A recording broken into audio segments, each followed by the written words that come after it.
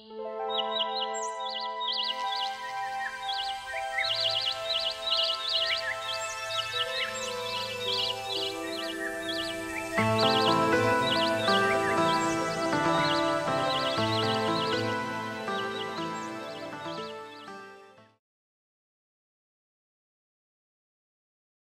so we're at the end of the zone where we're going to restore the bank.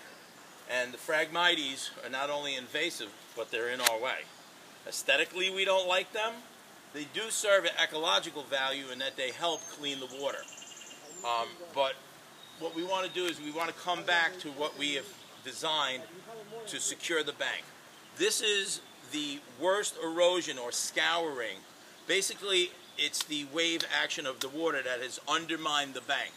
So what we're really trying to do is put in the biologs so that we can backfill with a silt sock and a clay subsoil that we can plant the wetland plants and extend the bog filter, as it were, which is the natural riparian bank.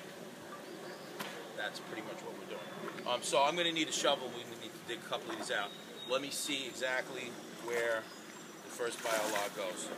So, okay, the biologs are wonderful, relatively new technology. This is core fiber or coconut fiber. And the coconut fiber will break down and biodegrade over time, but it's going to take a long time. By the time that theoretically, by the time it biodegrades and breaks down, the natural vegetation will have secured the bank, since we are now controlling the level of the water.